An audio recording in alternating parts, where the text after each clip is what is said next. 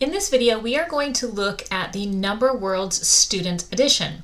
So I am already logged into my McGraw-Hill account, and I have Number Worlds listed as one of my classes. So I'll just go ahead and launch that class. And then I can see the main page of the Number Worlds Student Edition. There are a couple things here. We have assignments, building blocks, and math tools. So let's focus on the assignments to start. Teachers can assign games, and in order to complete those, we'll just click on that assignment. You'll see the directions right here and the game link right here. So we'll just click on that link to open up that game.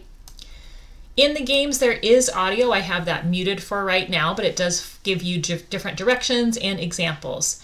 This is the number of items that you have to complete for that particular game.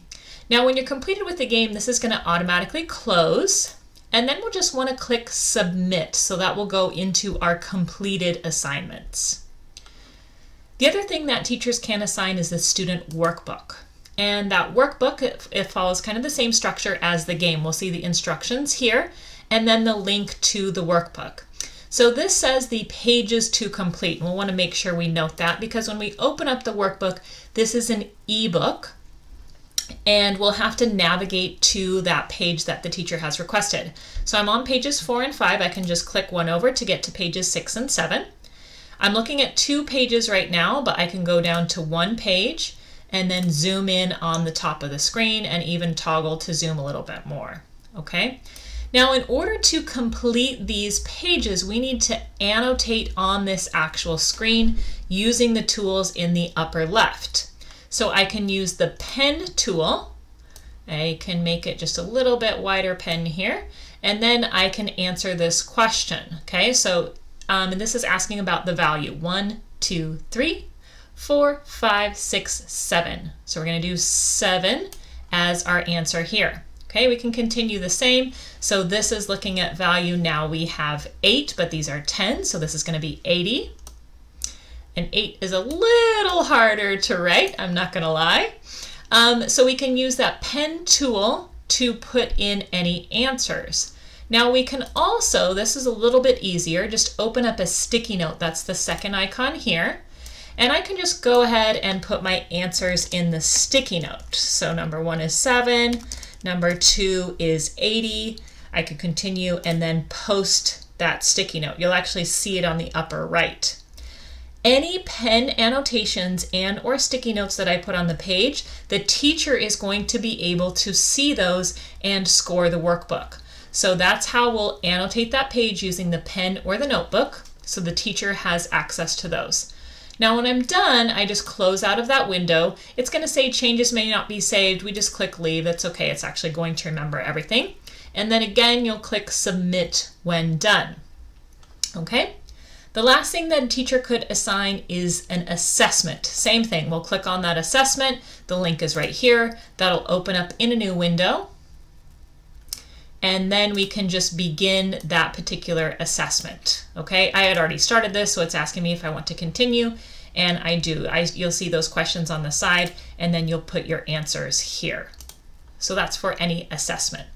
Now you'll notice that I'm in the assignments and those other icons disappeared. So in order to get back to the main page, I just click on the Number Worlds logo, or they're listed up in the upper right as well.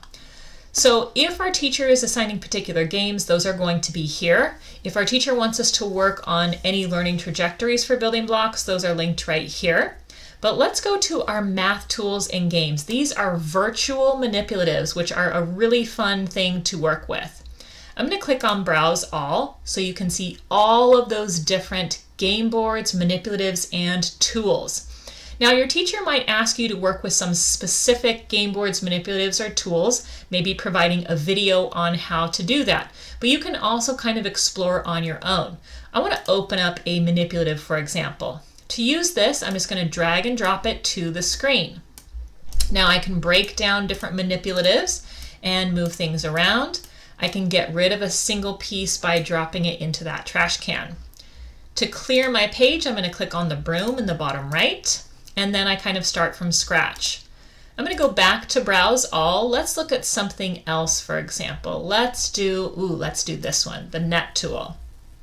Now this is going to take a minute to open up. This is a pretty complex tool, but I want you to notice nothing happens at first. That's because I need to drag and drop this Add Tool feature to the screen. Okay, so I click, drag, drop, and now I have my virtual tool here.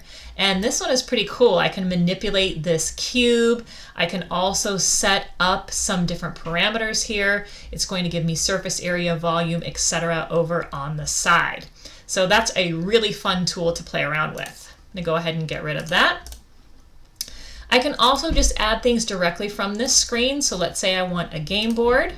I can click on that game board and then add any manipulatives, any pawns, etc., or dot cubes to roll the dice. A person probably isn't the best manipulative for this one, but we're just kind of having fun now.